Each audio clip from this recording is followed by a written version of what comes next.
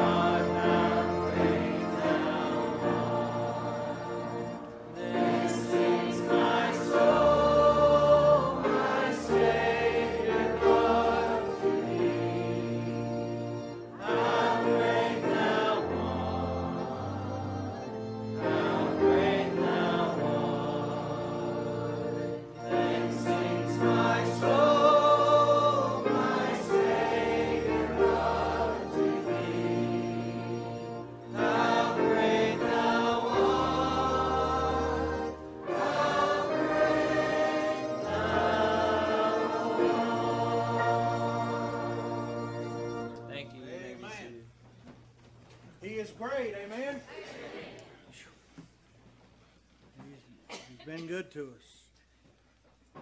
We're going to take a few minutes and recognize a few folks, and we want to begin today with Brother Lester and his beautiful bride. I asked you guys to go ahead and stand. I think most people here knows who you are, but I might have a few guests, and it is awesome. Says here you served from August 1970 until May of 1973. And so we're awesome. You got any words of wisdom for us?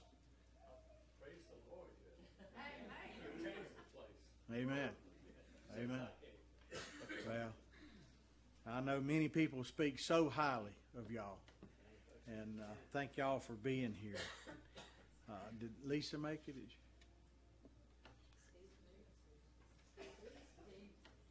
Well, I see Stephen. I said, did Lisa make it? What's Stephen got to do with it? It's his son, I know it's her son-in-law, but You're throwing me off there, and I don't know what to. Okay, Stephen, would you? It's good to see you, brother. But I didn't see her, so I didn't want to make sure I didn't overlook her, because I have been known to do that. All right. But in the bulletin there, you see Lisa and, of course, her husband, Jeff, was here from June 4th, 2006 to October 2011. All right. Do we have any other esteemed guests that we want to recognize? Does anybody want to recognize their guest today? I know Glenn Altus got his grandson. Would you like to? Nobody else out here can see you, so they'll just have to take my word that you're here. But it's nice to have y'all. I know that Janie is tickled to death that her family is here, and they do take up a whole row. Anybody else? All right. Well, Janie, you come and say what the Lord's put on your heart. Would you like for me to showcase? Would you like this to come out so we can see what you're talking about? Okay. I'll bring it out. Cue me. I'll bring it out on cue. We started talking about homecoming, and every year Harry would get up and talk about the history of the church. And of course, Harry was here a lot longer than I was. I started when we got married in 1965. But he loved the church. I think sometimes he loved the church a lot more than me, because he spent a lot more time over here sometimes. But as I look around the church, people said, well, how can you do that? But I see Harry all over the church. I mean, he's with the Lord, but I see so many things here.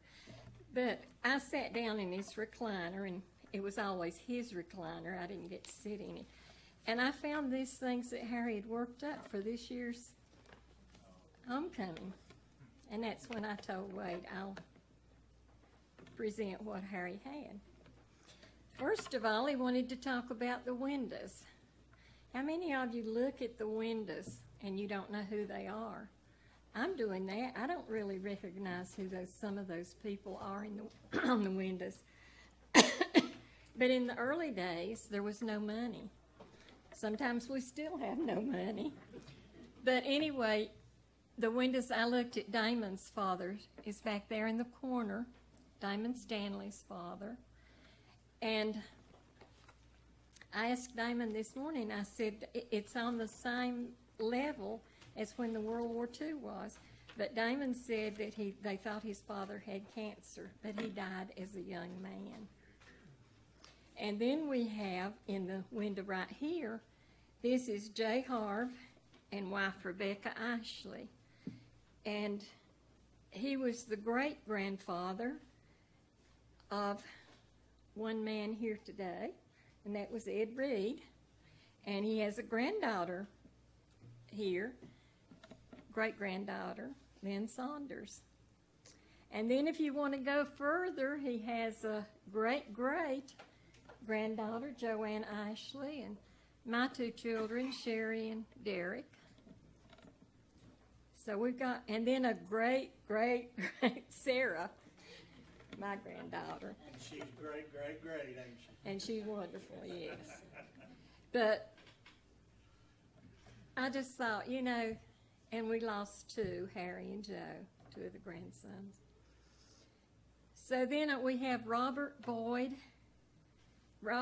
Ashley and Nell Boyd Ashley. And Mary McCormick used to come to our church, and that was Mary's father. I never knew him. We also have Reverend R.C. Ashley and wife, and he was the pastor here when the church was built. And I think they did this window in honor of him. There's other stuff besides just the windows. This pulpit was given by Vance and Mamie Ashley. She used to be your babysitter, didn't she, Aunt Mamie? The communion table here below was donated by Riley and Emma Turnmeyer. Now, see, these people, most of these people were all before my time when I started coming. The front doors are in memory of Paul Osborne by Mary Nell Osborne and her family. So that's not too long ago. There have been many monetary donations. Some people want it used for a certain thing and some don't. I think, remembering, Harry didn't write this down, but I believe this Bible cost $1.35. And I don't know, way back in the very beginning of the church. And that's something you don't seem to know about. He wrote some of the people that meant a lot to me and was deceased prior to this year. And he talked about his father. Now, his father was deaf. And back in the old days, they didn't say deaf, they said deaf and dumb. And they were considered sometimes. And Harry said that always bothered him. But we had some sign language classes here, and I learned to talk to him. I hope everything I said was all right. I wasn't sure sometimes. He would correct me. But anyway, I see him when I look around the church. I see him when I see these, because he made these. And he made these. And he made me, as Wade said out over here, is just a stand. He made it so I could put my Bible or my hymn book on it when I was doing sign language for him. He did a lot of the things in the church. And because he was deaf, nobody really knew what he did.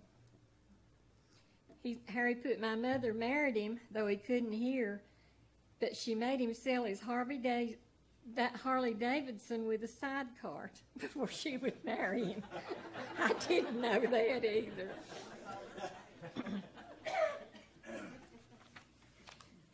And then he mentioned here some of the older people that Lester might remember: Broke Reed, Roy Ashley, Laura Shove, Wade Peeler, and Clifford Lindsay. And then he talked about Eva's husband, Gene Miller, was a deacon. And Eva, Josephine, and Betty's father, Arthur Childers, was also a good deacon. I appreciate all the donations that was given to the building fund in Harry's name. We so much appreciate them. But Eva got another thing in the mail. This is not for Harry. It said this morning, I have a little trouble reading it.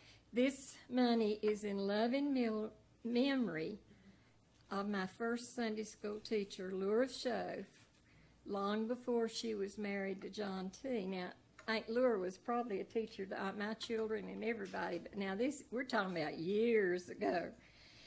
This lady's 82, and she was her first Sunday school teacher.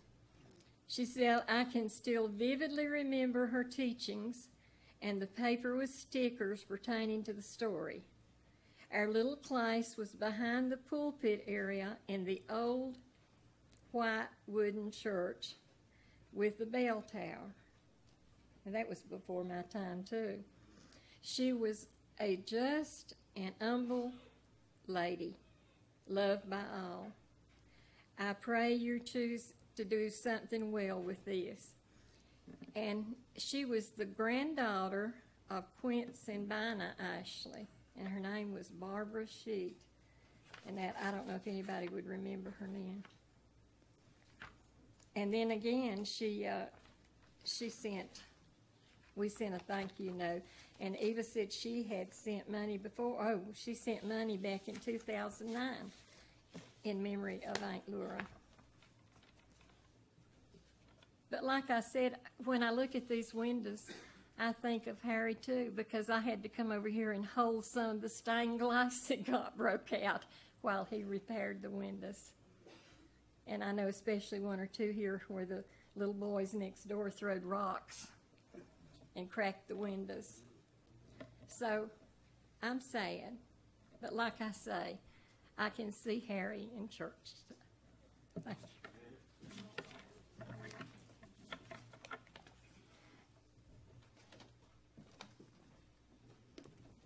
Let's all stand again and turn to hymn number 499, Victory in Jesus.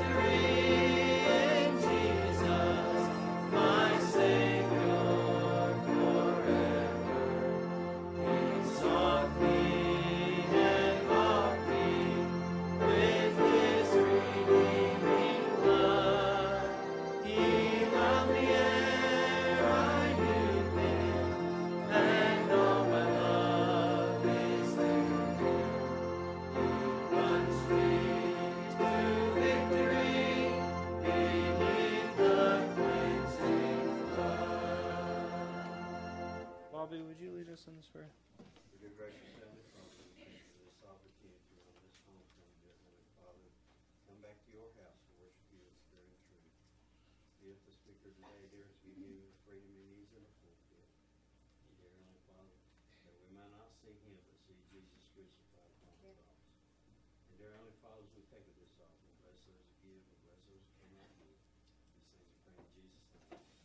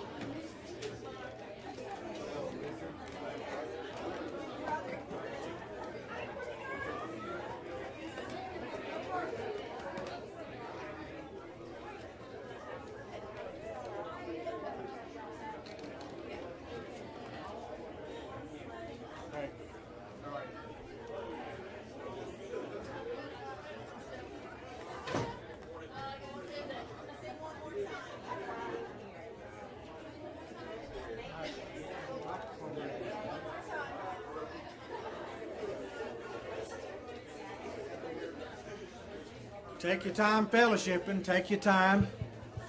Love on each other. Praise team, y'all make your way on up here.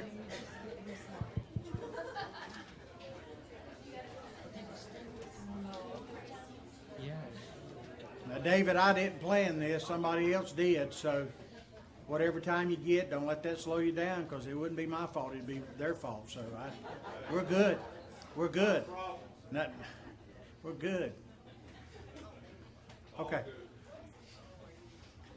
You think by now? I usually finish about 12:30 anyway. All right. Where's Scott? Oh, there he is. Y'all come on up here.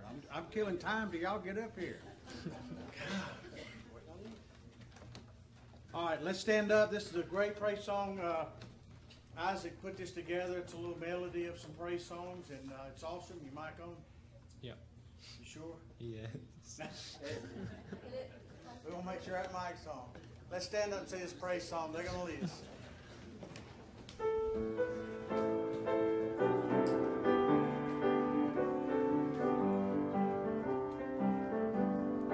I say yes, Lord, yes, to your will and to your way.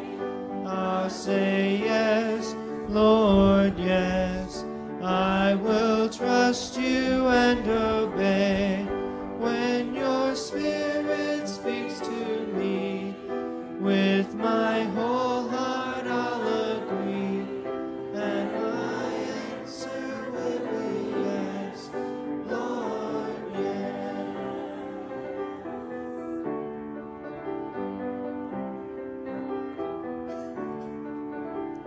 I'm trading my sorrows, I'm trading my shame, I'm laying it down for the joy of the Lord.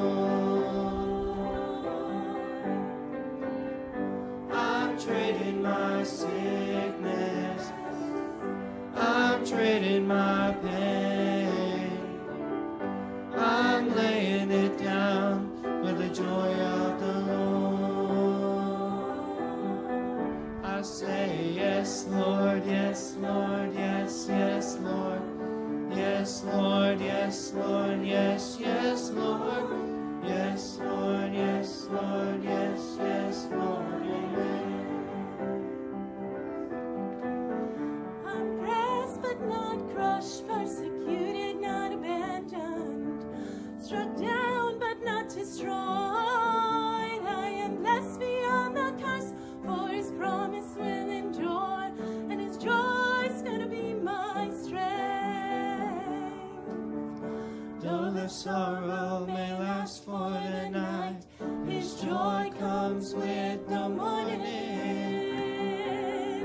I'm trading my sorrows, I'm trading my shame, I'm laying it down for the joy of the Lord. I'm trading my sickness, I'm trading my pain, I'm laying it down for the joy of the Lord.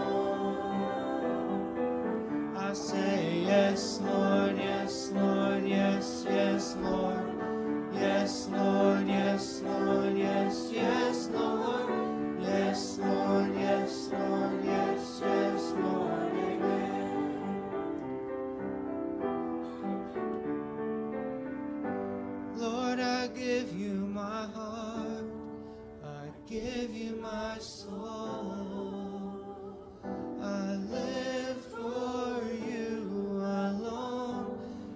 Every breath that I take, every moment I'm away, Lord, have your way in me. Amen. Good job.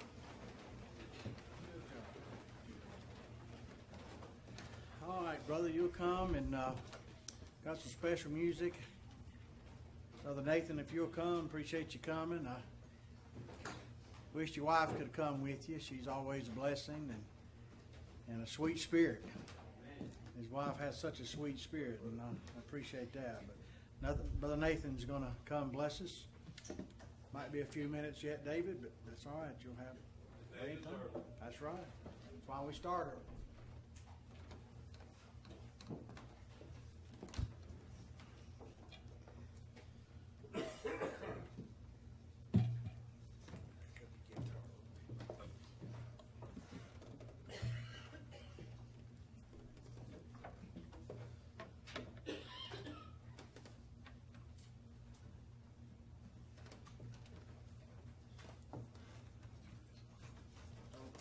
We're going to leave that down. We're going to show a video.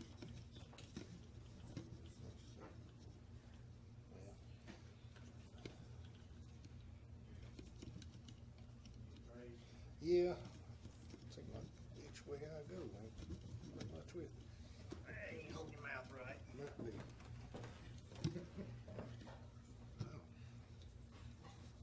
How's that? That'll probably be fine. All right. I do count it an honor and a privilege to be here this morning. I'll try not to be up here and take up too awful much time, but nevertheless, I don't want to cut my time short without doing what I feel God wants me to do. You know, as I go along and as I live another day and another year, homecomings take on a little different meaning to me as they did. And before, it was just a church service where you got to eat. And that is a lot of it, I'll agree with that, but whenever you get saved and you start on your road towards heaven, there's going to be a homecoming one of these days. There's going to be one that we'll all get to enjoy, and it'll be unlike anything we've ever known. But there is a sadness in thinking about that down here on earth. We look at that as all joy, but the only thing I can think of that would be sad is if you don't know Jesus and you're not ready to go.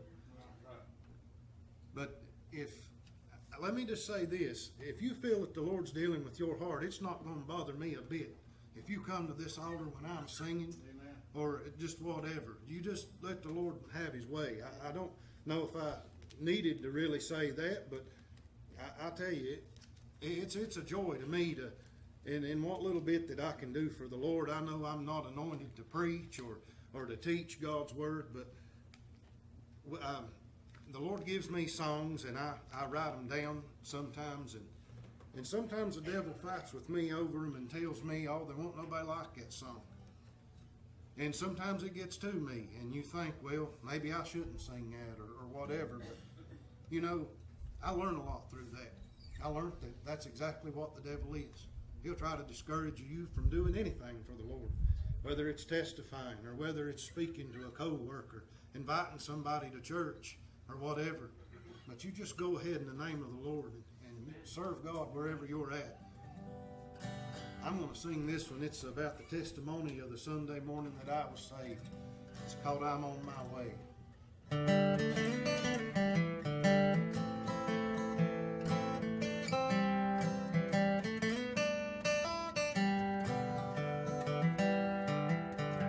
Started my journey one day in a church house one Sunday morning, a white knuckle grin on the pew in front of me. the altar call was given, and the Lord spoke to me. So I stepped out to Jesus, and now I'm on my way. Now I'm on my way to heaven someday. I don't know how long that here I will stay. I know my name's written down, and that I'm on my way.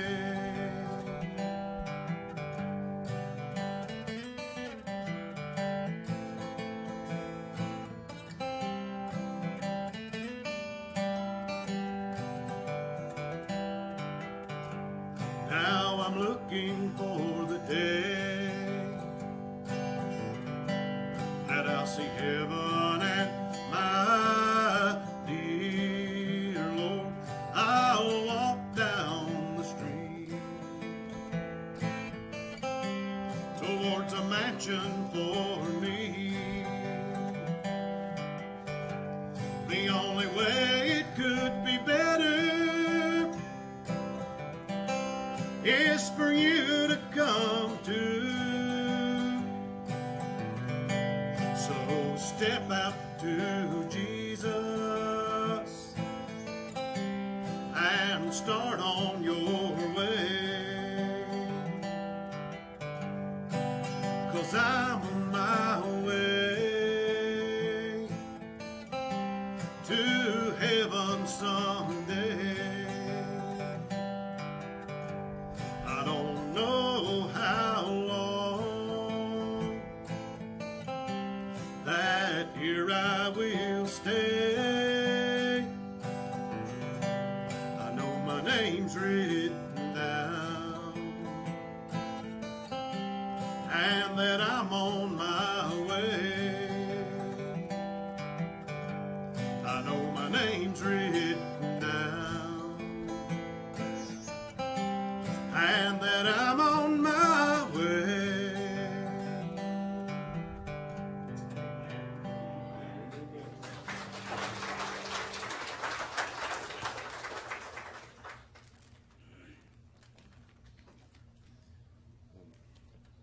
Here's the latest one that I've wrote down, and I wrote this. I started writing it while I was at work one day. It was one, I think it was last Saturday, maybe. And you know, I've heard preachers preach on Facebook. I've heard them preach about Facebook. Let me say that it was just a place where evil was. Well, there's evil there. But you know, outside the doors of this church, even right here, I know the devil's working with people's minds. Everywhere you go, you can't get away from it. Everything's what you make of it, and including Facebook. You could post things that's praising God, and you can see things that aren't. But I put this song on Facebook just as soon as I could with my phone. And I believe it's blessing people's hearts. I know it blessed mine to write it down. And I'm not saying that to praise myself, because it's not about me. It's all about what Jesus did for us. It's all of us' song. He could have stayed at home above, but the choice was made in love. He took the nails that should have been for me. I was as guilty as they come. Under the law, my life was done. He took the nails, and this sinner was set free. He took the nails meant for me. He took the nails on Calvary. I don't know why he ever loved me. And when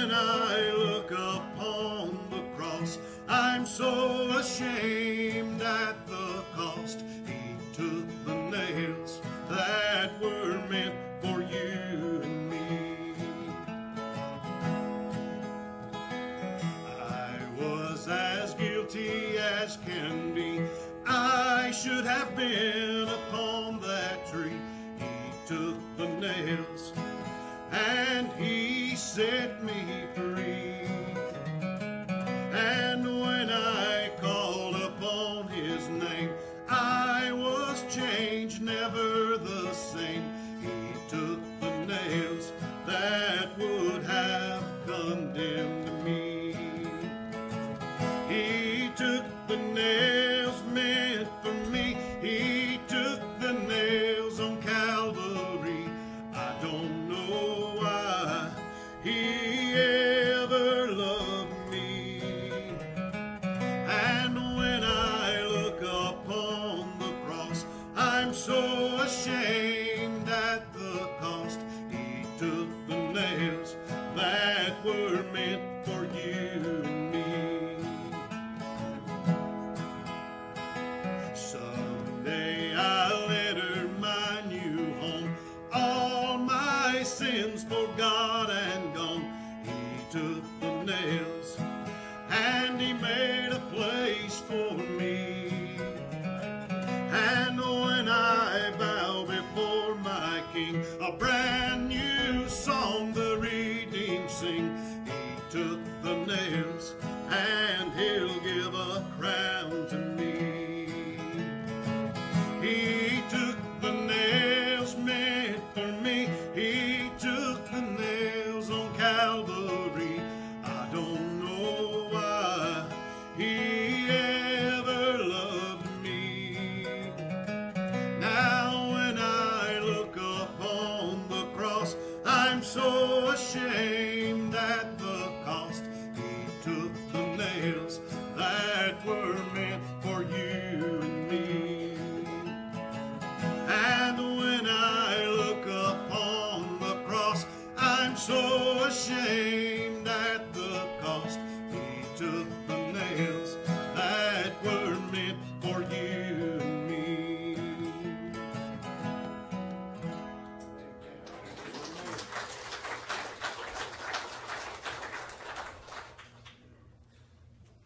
I'm going to sing this one. I did not write this one. You may recognize it. Heck, sing along if you want to, but you know, it's called, we call it New Birth. I guess that's the name of it. It was in an old song book that I had. Don't think it's a real old song, but talks about having a birth you can't remember and then one you can't forget.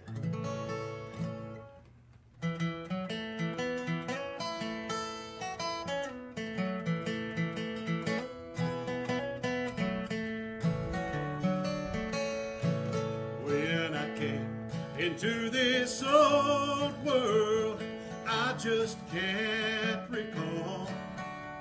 I don't remember anything about my birth at all. And then one night upon my knees, I never will forget. I had a birth I can't remember, and one I can't forget. Ah, but to this world it makes no difference, and some may even frown, but the angels rejoiced when my name was written down.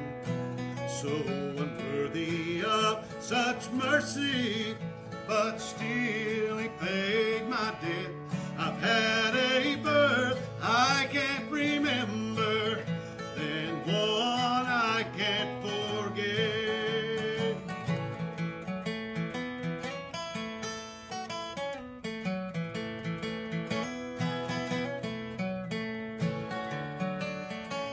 Now it never made the morning papers, and it never made the evening news. When I took off the old man and I put on the new, my sins were cast into forgetfulness as far as east is from the west. I've had a birth I can't remember, then one I can't forget. Oh, but to this world it makes no difference, and some may even frown, but the angels rejoiced when my name was written down. So unworthy of God's mercy, but still He paid my debt. I've had a birth I can't remember, then one I can't forget. Yes, I had a birth I can't remember, then one I can't forget.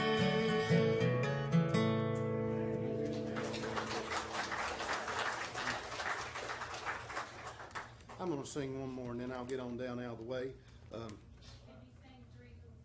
Yeah, I'll get that one. I'll be glad to. I had this one on my heart, and then I'll get Three Little Souls. This one's called There'll Come a Day. I hope I can remember how to play it. Let me just start playing. Sometimes I do that. I can't remember how to start something out. But you know, that's life. Doesn't matter how we started out, it's how we finished. That's right.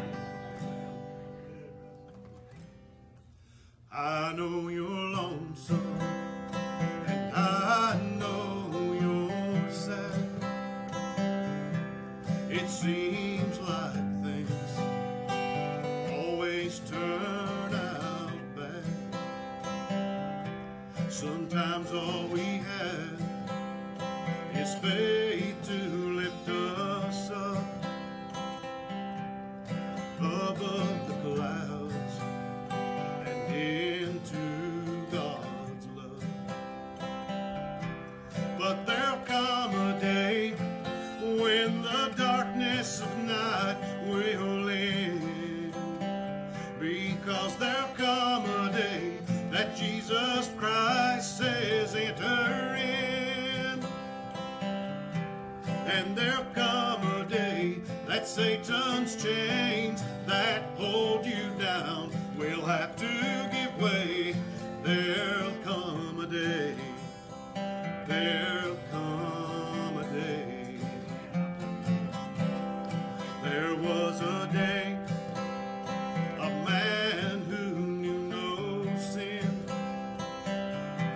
was sentenced to die to purify all men. They lifted him up with hands covered in sin and drove the nails that crucified him.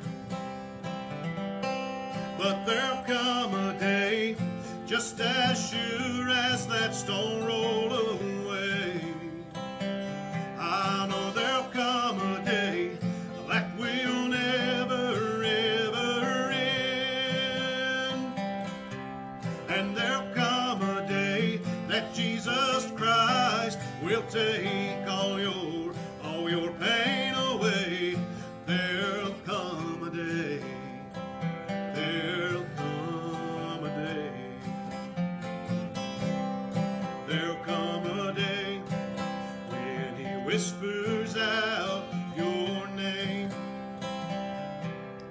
drawing you near, and I hope you hear.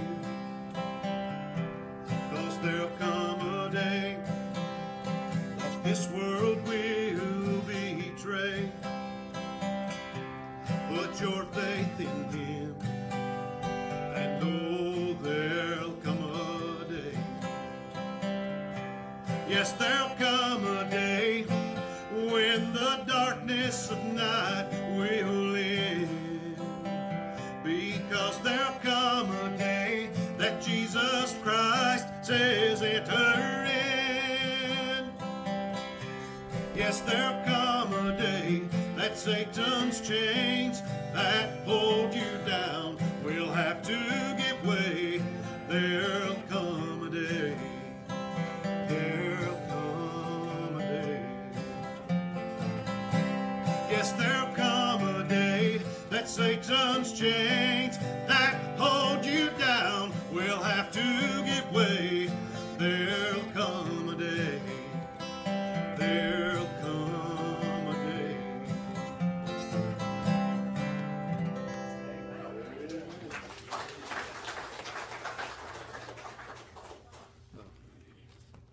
think I can remember that song, Three Little Souls, but sometimes I get to thinking about my children and what Jesus has done for me, and sometimes I'll just forget where I'm at in the song. So I think I've got them in here, and I'll try to find them. But I've got a praise report when it comes to that song, Three Little Souls. When I wrote that down, that was surely the prayer for me and my children. You know, it not only is about praying for my children to be saved, it's also about praying to God that I would be the dad that I should be in front of them, that I would live my life accordingly, and that they might see Jesus in me. And I'm glad to say that since the writing of that song, between then and now, all three of my children have came to me and their mother and told me that they have been saved. And that's truly the greatest thing the greatest thing as a parent, besides first becoming a parent. I mean, other than that, I mean, that's greater than becoming a parent, because, you know, you'll lose your kids if all you are is a parent. But you know, if your children know the Lord Jesus and you know Jesus too, then you'll never lose them. You'll be with them forever. Well, I can't find the song, but I believe I remember it anyway. That ain't gonna stop me from trying.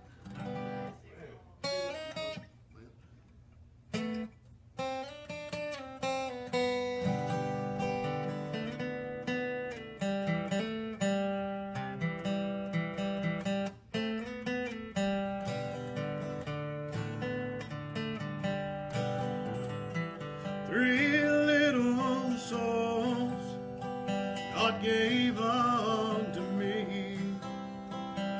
Three little souls in my family. Lord, help me be the dad I need to be. For three little souls are looking up to me. Three little souls on a hill called Calvary. One was Jesus, the others were just like me. One cried out to Jesus earnestly, and he saved his soul, just like I hope he does for these. Three little souls in my family. Three little souls gathered round the Christmas tree.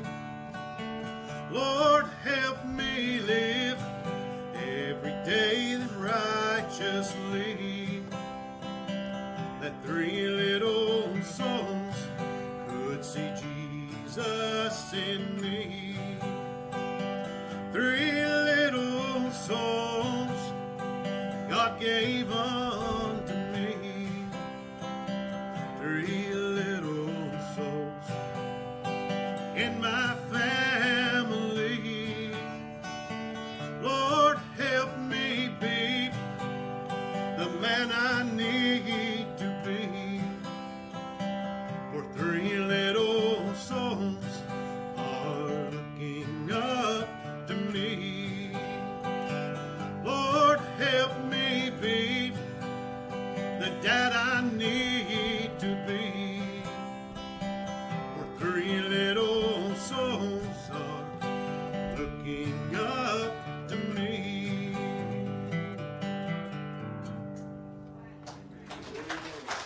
Thanks for having me.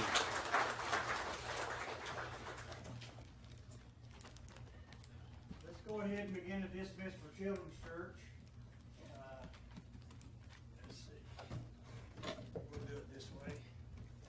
Just stay right there.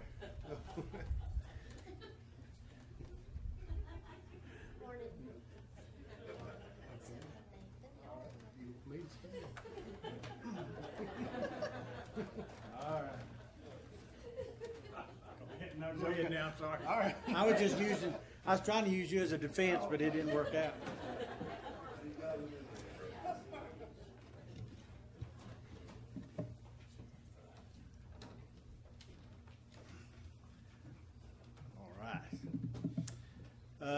Nick, is the video ready? It is. All right. You got that light. Go ahead and let's go ahead and hit all the lights. I don't think it's, yeah, that might help. All right, here's just a couple minutes. Let me add here that the three we lost Brother Bill Hurley too, and we didn't get pictures for Bill, so he's not on here, but we certainly do want to remember him and his family. We appreciated him. He is fun to be around, and I know the family misses him, and Sister Gail does, I know, and the kids, that he's a good man. But Brother Thurman and Brother Harry, we got pictures for them, and so we got them up there. So let's just enjoy this video just a few minutes. Hopefully the sound will go away.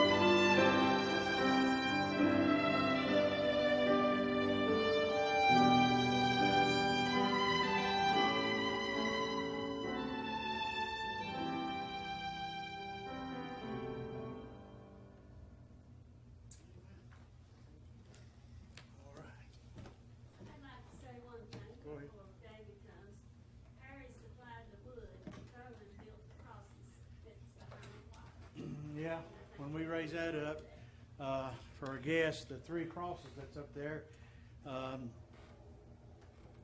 Harry secured the wood. He had to do a little horse trading, I believe.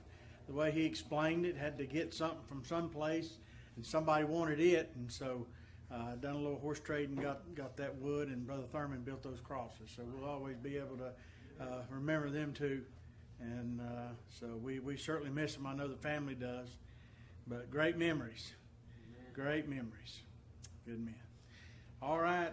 Well, Brother David, you come on now and feel free to preach what the Lord's put on your heart. It's homecoming. We're not on a time schedule, so you just do whatever you want to do. 15 minutes early. I will say this. My daddy told me if you can't say what you need to say in 15, 20 minutes, you need to rethink your communication skills. That's right. That's just what my daddy told me. And why don't you go by that? I do. Ask him 20, 25 minutes. I will ask, has anybody seen my Bible? Is anybody good? Where's my sword? I started preaching. He said, I want to give you one word of advice. I said, what's that, Brother Jack? He said, if you can't strike oil in 20 minutes, stop boring. So I'll just follow the Lord. Sometimes I do that, and sometimes it's longer. We just follow the Lord and let the Lord take care of things. I told him I'm in the pulpit 15 minutes early because I usually don't get in the pulpit till about 11:30. But it's good to be with you. It's a great homecoming. I believe, and I'm in 45 different churches in Ash Baptist Association, and I'm in several other churches of other denominations. This is the best music talent I have heard in a long time, coming from the piano and organ and electric and the young man and just, I tell you, guitar and just so much talent that God has blessed us with today. Amen. I am thankful to be here. And in honor of all this singing, I asked Brother Wade if I could sing, and he told me to go sing on a hill far away. So it is a joy just to be with you. If you love the Lord, say amen. Amen. How many Bibles do we have? Let's hold them up. Hold them up real high. Wade's got his now. Let's shake them at the devil. I'm going to put him away. We don't need the old devil. And that's how you defeat him, is through the Word of God. That's how Jesus defeated him. That's how we defeat him as well. I appreciate this church and what it stands for. I appreciate your friendship and your love. It's just like coming home for me. And I want to share with you for just a few minutes this morning. If you will, turn to John chapter 10. Matthew, Mark, Luke, and John.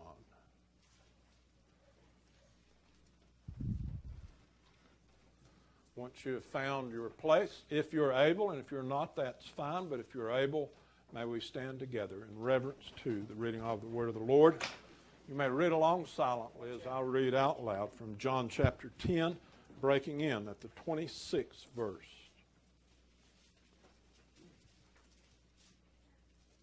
But you believe not, because you are not of my sheep, as I said unto you. My sheep hear my voice, and I know them, and they follow me.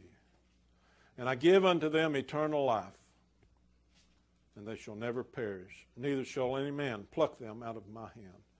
For my Father which gave them me is greater than all, and no man is able to pluck them out of my Father's hand. May God add his blessings to the reading of his word. We're honored to have a previous pastor here today, and I'd like to ask him if he would to lead us in our scripture prayer at this time. Heavenly Father, we're grateful to you for this homecoming and all of those who have come together to participate and bless our hearts with songs and praises unto you. Father, now we are grateful for the word that is about to be brought to us. And we pray your Holy Spirit will lead and guide and direct the speaker. Lift us up that we might rejoice in the kingdom of heaven. Yes.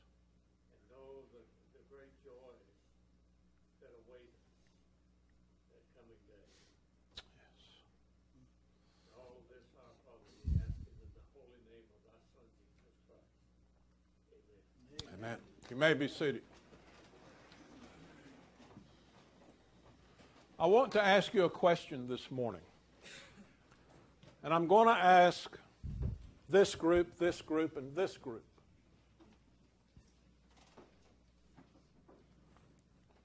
When was the last time that God talk to you? Now you think about that for a minute. And I asked this group over here, when was the last time God talked to you? And for this group, when was the last time that God talked to you? God wants to talk to you. Do you listen for God? 1 Corinthians 3:16 says, "Know you not that you are the temple of God, and the Spirit of God dwelleth in you?" When you accepted Christ as your Savior, He took residence within you. And His Spirit wants to speak to you. He wants to speak very clearly in that small, audible voice. By studying the Bible, we hear Him speak to us. Sometimes when people preach, when people sing, when people write songs, when people does a Sunday school lesson, God speaks. When Linda and I was in Israel 2 years ago, we went to a place that you're familiar with called the Shepherd's Field. It's right before you go into Jerusalem. And that's where the shepherds came by night, and they waited for Jesus' birth, and they went in. You know that story. Israel is just a desert with certain areas of grass and water, and the Shepherd's Field is one of those places where there's grass and water. And there were hundreds of sheep and lots of shepherds there at the Shepherd's Field. And I thought, how in the world are they going to separate all those sheep? And in a few minutes, one of the shepherds' boys said, "Come on, guys, let's go." They raised up their head, they turned toward him, and they followed him out of there. The sheep knew who the shepherd was and knew his voice and followed him. I think there's a lesson there for us. We need to know the shepherd, and we need to follow him. So are you one of Jesus' sheep? That's a question for you this morning. And do you follow him? And do you know his voice? I know Nathan, when he writes music, God speaks to him and he writes it down. And he speaks to all of us. He spoke to people in the Old Testament, people in the New Testament. He still speaks to people today more than ever before through the Holy Spirit that indwells us. But when was the last time God spoke to you? I want to share a quick passage before we get into the rest of this sermon from Hosea chapter 3. You may or may not want to turn there, just verses 1 and 2. It's the story of Gomer and Hosea. Now, Hosea was the Billy Graham of that time. He was the leader in the country, trying to bring Israel back into the works of Christ and the works of God. And this is what God said to him in verse 1. The Lord said unto him, Go yet, love a woman, beloved of her friend, yet an adulteress, according to the love of the Lord toward the children of Israel, who took to other gods and loved flagons of wine. So I bought her for 15 pieces of silver, for a homer of barley and a half homer of barley. Now, I had read this passage, but God had never spoke to me about that until recently. Don't you know that Hosea had a little talk with God about that situation? A godly man, and God comes to him and says, I want you to marry the worst woman in the community. So there was some communication going on. And verse 2 says, this woman, she loved wine. She worshiped other gods. She was an adulteress. As bad as it could be, but he did what the Lord said. He said, so I bought her for 15 pieces of silver and a homer of barley and a half homer of barley. Now, the price for a woman was 30 pieces of silver. But he only paid 15. That's all he had. He didn't have any more. But he had some barley. 6 bushels of barley is a homer, 6.5. And God said to me,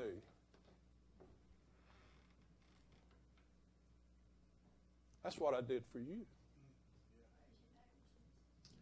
I gave my only son for you. So you see how God speaks to us? It's not like you think sometimes. But one of the key pieces is looking into the Word, and we want to look into that. In verse 27, one of the first things we want to look at is, what does God say when He speaks? John chapter 10, verse 27.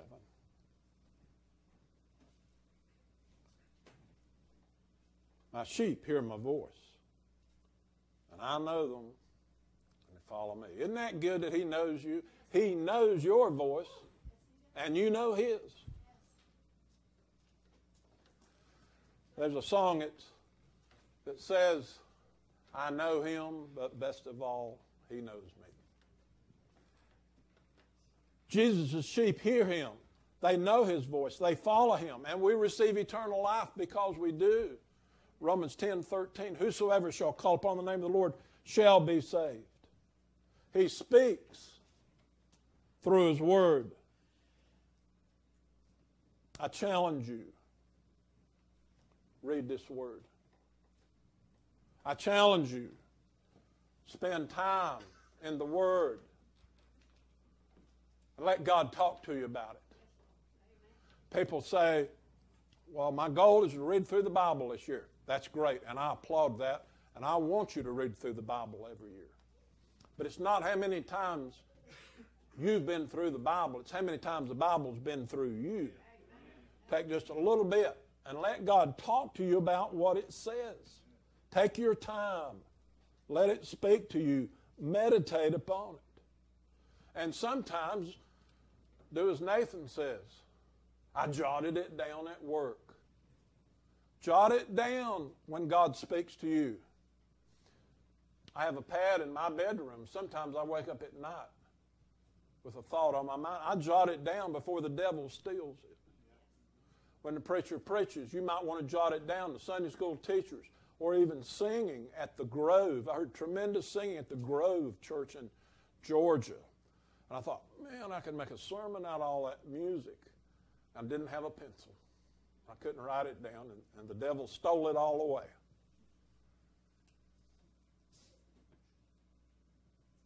I went to a meeting the other day, and this lady was teaching, and she's talking about writing notes. And she said, you know, I have a waterproof notepad in my shower, and when the Lord speaks to me, I write it down in the shower. I thought, I'm just not going there, you know. That's just a little much. But I do have one in the bedroom. Jot it down. It won't hurt you. Put it in the corner of your Bible. Write it on a piece of paper. Record it so that you can come back and get it again to see what God is saying to you. Don't let the devil steal it. It's called the living Word, and it is the living Word because it lives. You read it yesterday and you didn't see it, but you read it today and His Holy Spirit speaks to you about something. Luke 9:23 is a great passage that says, unto them all, if any man will come after him, let him deny himself, pick up his cross daily, and come follow me. That means you take time for God. That's what that means. To have a quiet time of a morning, to read some Scripture, to have some prayer, and even write it down. In my office, I have a journal dedicated to my prayer time with requests on one side, answers on the other, and dates so that I can go back every day and see if God answers a prayer. So what does God's Word say? Secondly, what does God's Word mean? In verse 28, He said unto them, I give unto them eternal life, and they shall never perish, neither shall any man pluck them out of my Father's hand. In the Greek, when you look at the word never, it's a double negative. For all you English teachers out there, I'm sorry. I know you're not supposed to use a double negative, but the Greek does, and here it's saying you will never, never perish. You're His. And how do I know that? Because the Word says it. That's what it says. That's what it means. Listen to Him. It's not what I say. It's what the Word of God says. It's what God says. Listen to Him right where you are. And where are you? You can be at church. You can be at home. You can be at Walmart. You can be up on the hill.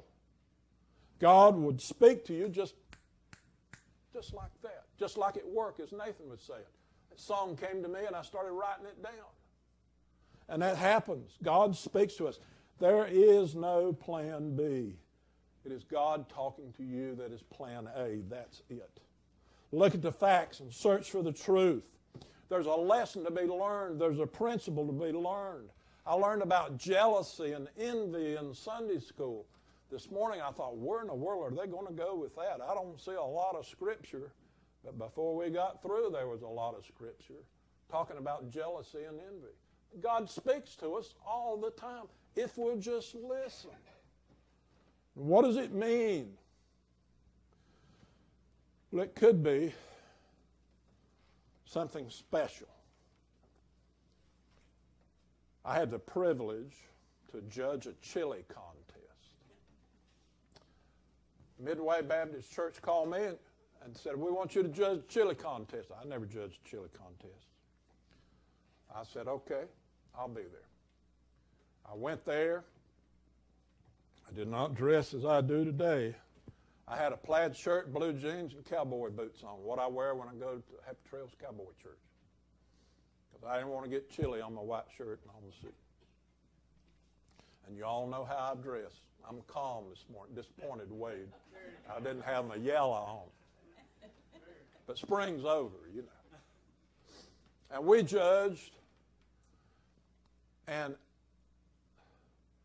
Neil Hatfield had called me a couple of days before, and he said, going to Christian Unity to preach revival, tell me about the church so I'll know more effectively how to pray and how to preach. So I told him about the church, told him their history. I told Linda, I said, as soon as the chili contest is over, we're going over to Christian Unity. Well, there were 3 of us judging. There were 9 pots of chili. You had to judge the taste and the color and the flavor and all that sort of stuff. When we got through, and we couldn't talk to each other, put it all on paper. When we got through, it was a tie between number 1 and number 3, and there were 9 pots of chili. They said, what are we going to do? I said, no problem. Let me go down here and look at the chili. Went down through there. Number 1 had a half a pot, and number 3 had completely empty. See, people could buy chili for $5 and get a dessert and drink, and the money went to the young people. I went back. I said, number 3 is completely empty. We'll go with number 3 is first and number 1 is second. And we did. And so I looked at my watch, and it's 5 till 7. I thought, there's no way I can go home and change clothes. I'm going to have to go in blue jeans. Well, I've been to church in blue jeans before, but I usually don't because I'm a minister. So I go in. I told Linda we'll sit in the back of the church. Nobody will never know. And as soon as I go in, Neil Hatfield stretches his arm out and says, Brother David.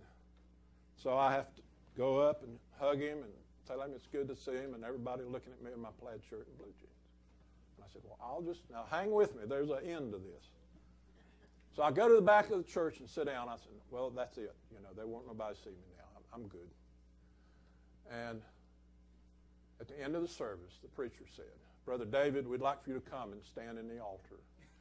In case someone wants to come, you can pray with them. So me in my blue jeans and plaid shirt and cowboy boots go stand in the altar. A little lady over here I thought was about 17 or 18, found out she was 22 with 3 children, came to me and she said, I don't know if I'm saved or not. And she was just crying her eyes out.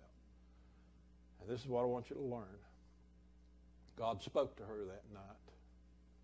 And I said, you know, 1 John 5:11 and 12 says, and this is a record that God hath given to us, eternal life. This life is in his Son. He that hath the Son hath life, and he that hath not the Son of God hath not life. And verse 13 says, these things I write unto you that you may know. And I said, Romans 10:13 says, whosoever shall call upon the name of the Lord shall be saved. She quit crying. And she looked at me in the eyes, and I said, do you know him? She said, no, but I want to. And we prayed. She accepted the Lord that night. And it doesn't matter if you've got cowboy boots or blue jeans or a plaid shirt or a suit, whatever you women wear, whatever you men wear, it's what's in your heart. It's what's in your heart. So you wear anything you want to, as long as it glorifies the Lord. And you share Scripture with people so it will speak to others. God's Word has so much in it. Sometimes it's a warning, like in Proverbs 22:25. It's an alert. Don't associate with men of anger. At my age, I don't hang around angry people.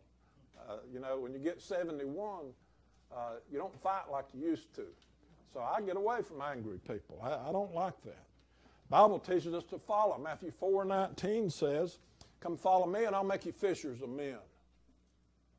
His Word is always speaking to us, giving us commandments. There are 10 commandments in the Old Testament. There's 1,050 in the New Testament. There are commands for us to follow. Romans 16:17, avoid troublemakers. That one's for me. I'm around trouble all the time. I have to deal with it, and me and the Lord usually try to take care of it. The Bible talks about truth, 1 John 3:18. Love not in word, but in deed and in truth. 1 Thessalonians 5:22, avoid all appearance of evil. So God speaks to us through His Word. But will you listen? You say, well, I knew all that stuff. Well, I used to think I knew it all, and then I got married. I'm here to tell you, you don't know it all, and I don't know it all either. There's a lot to learn until the day you die in the Word of God. So, what does the Word say? What does it mean? And lastly, what does it mean to me? Verse 29. My Father which gave them me is greater than them all, and no man is able to pluck them out of my Father's hand. You couldn't lose yourself if you wanted to. You didn't save yourself. You can't lose yourself. God saved you. God's got you. His Word says it. I believe it. That ends it for me. When His Word says it, that's it. An application to self. There's chronological time, 60 minutes and an hour, 24 hours in a day, and then there's God's time. Moses, 80 years old, when he led the children of Israel out of Egypt. Abraham was 100. Sarah was 90 when Isaac was born. Don't tell me that your age hinders you from serving the Lord. I don't care if you're a young person or you're like me, you're drawing Social Security and you're mature. You're either young or mature. Don't use that other word. You got work to do. Scientists tell us the human body is supposed to last 125 years. What are you waiting on? What am I waiting on? What does it mean? Does a little good to read the Bible if you don't apply it and apply it to yourself. When I read the Word and say, boy, here's a good word for Wade, I got to call and tell him. You know, it's a good word for Nathan, I need to call and tell him. That's not the way it works. When you read the Word, it applies to David. And when you read the Word, it applies to you. I get calls at the office all the time. People will say, God has told me to tell you to call so-and-so and tell them. And I say, hold it. God didn't tell me anything about that. God talks to us as an individual. How does it apply to me? What's He saying to me, not to someone else? So the one thing He says is, am I His sheep? As we close this morning.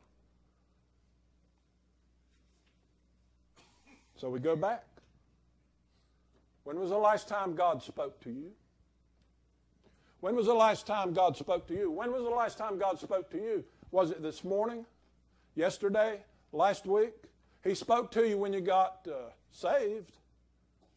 He spoke to, because you sung about it this morning. And that song he just wrote. God saved him and he's on his way. God spoke to him. When you were baptized, you said, "Oh, Lord, please don't let me drown." And God said, "Don't worry, you're safe." You remember? You remember? When you got married, I hope that you talked to God and God talked to you. When was the last time God talked to you? Is He talking to you this morning? Will we be obedient? Will we follow Him? It might mean we need to become a Christian. Romans 10:13, whosoever shall call upon the name of the Lord shall be saved. It might be that you need to be baptized. You might be being called to preach. You might be being called to visit your neighbor and have a cup of coffee. What's God asking you to do this morning? The invitation could be that if you're not in Sunday school, God's saying to you this morning, you need to be in Sunday school. God could be saying to you, get in a special study and learn of me. God could be saying to you, you need to become a disciple maker. To be someone who will share with another so that they can share with another, and that they can share with another your story. Every one of you have a story. People need to hear it. Dexter's told me about his heart procedure. I had the same thing. And he talked to me when I had mine, and I've talked to him since he had his. And he's a wild man, in case y'all don't know it, because his heart's good. Just watch him here in a few minutes. You'll see it over there in the fellowship hall. But I'm here to tell you, if God's speaking to you this morning, we'd love to hear about it. In just a minute, Brother Wade's going to come to the altar. You're going to have the opportunity to come. You can come and kneel, pray by yourself, come and stand in the altar, come and sit on the front pew and pray. I'll pray with you. Wade will pray with you. Others will pray with you here. But if God's talking to you, this is your time. This is your time to say, as these young people did, yes, Lord, yes, yes, Lord, yes. Will you follow Him because He's talking to you? With every head bowed and every eye closed, ask Brother Wade, if he will, to come to the altar. Ask our musician, if they will, to get ready to play a hymn of invitation. Heavenly Father, we thank you for your Spirit we've felt today. We thank you for your love and your goodness. I pray for those who need to respond this morning. Father, if you're talking to them, Lord, give them the strength to step up and to come forward. And Lord, to talk to you and to share with us what's going on in their world, because you are alive and well and speaking to them today, and they recognize it.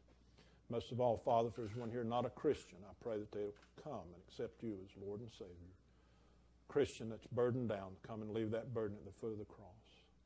Lord, have your way, and we'll give you the praise for it all. For it's in Christ's name that I pray. Amen. May we stand together. Stand together, you respond as the Lord and the Holy Spirit leads you. 104.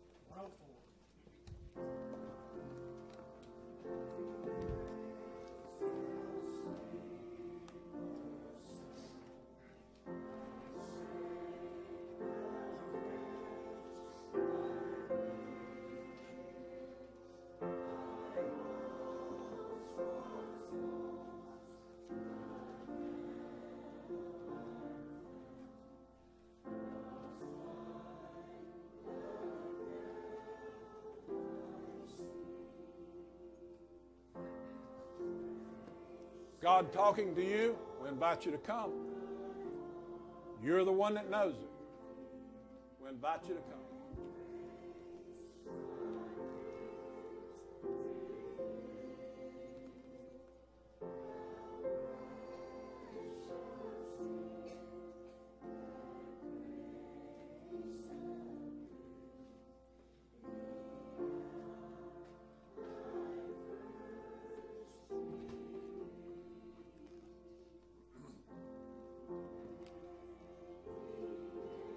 Plenty of times you need to come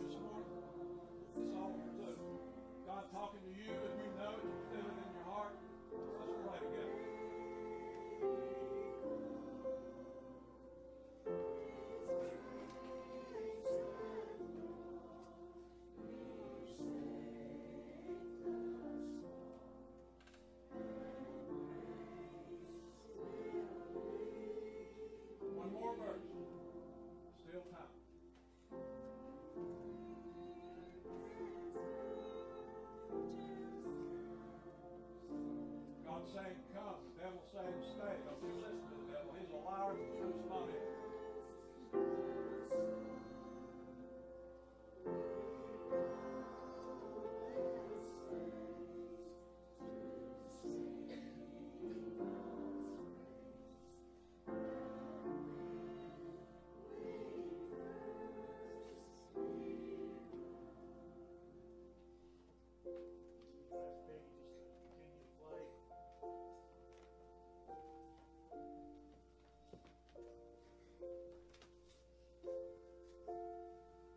I feel in my heart that there's someone here today that really needs to maybe come back to the Lord.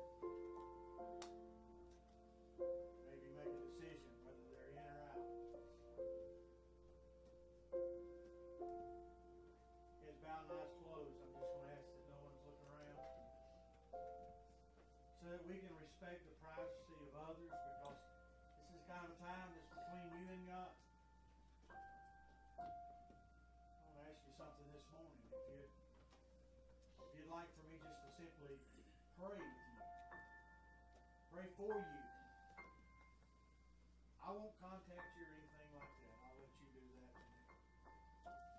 If you'd like for me to be praying on a decision that you need to make, would you just lift your hand? Thank you.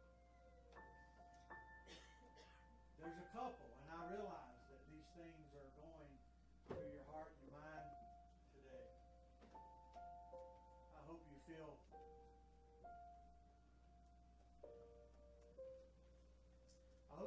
free. I think something I've done in the past, maybe I've not made enough of coming to the altar. Maybe I feel conviction of that. This is a wonderful, beautiful place to be. There's still time to respond. If you need to be at this altar, you call.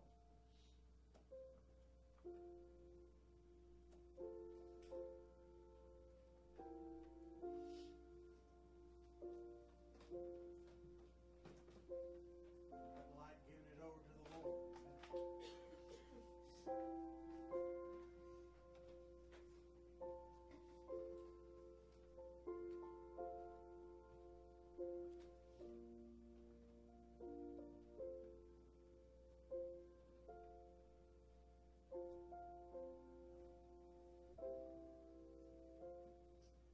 All right. Thank you, Brother David, for that word.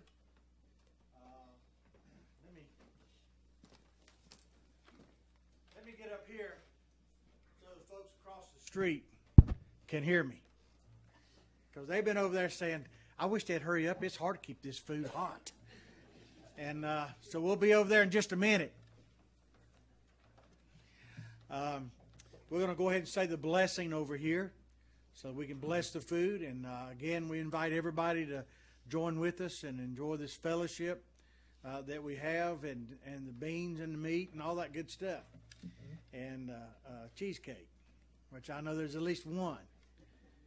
So yes, I'll be in the back, and no, you better not eat it all. Save me a crumble of cheesecake, okay? All right. Any words need to be said? Anybody got anything they need to say? We'll dismiss and we'll pray. Just make your way over there, and feel free to go ahead and get started, get the line, keep it moving. And I'll be there shortly. All right. Heart's clear. Brother Nathan, thank you again for coming and providing that music. What a blessing. Beautiful words that God gives you. The praise team, the choir, Brother David, everybody. It's been a good day in the Lord. Anybody else get used to spending 2 hours in church instead of an hour and 15 minutes? Should I plan next week for a little longer? Not really. Not really? Okay. All right. It's a special occasion. All right. Let's pray, and then we're going to be dismissed, and we can go over that way. Heavenly Father, we thank you again for this day, for this beautiful service. Lord, as we've come, and Sister Janie began to talk about some times gone past, you look at these windows. And I think of the men and the women and the children and the kinfolk they have over the generations that stood where we're at. And even in the old church down the road. Lord, that they just kept it going. Now we've got a responsibility. Lord, thank you for our beautiful church. Thank you for our beautiful fellowship that we have inside this church. Thank you for the brothers and sisters that we have. God, I pray that you'll light a fire in our hearts, that we get out and knock on doors, and we get out and we see people. We get out and invite people and tell people our story until you return. Bless the food that we're going to have. Bless those who prepared it. Every dish that was brought, God, we pray that the blessing will follow them home and the homes will be blessed. And I pray, God, that you bless this food and nourish for our bodies and bless the beautiful fellowship we'll have. We love you. We ask it in Jesus' name. Amen. God bless you. Thank you for coming today.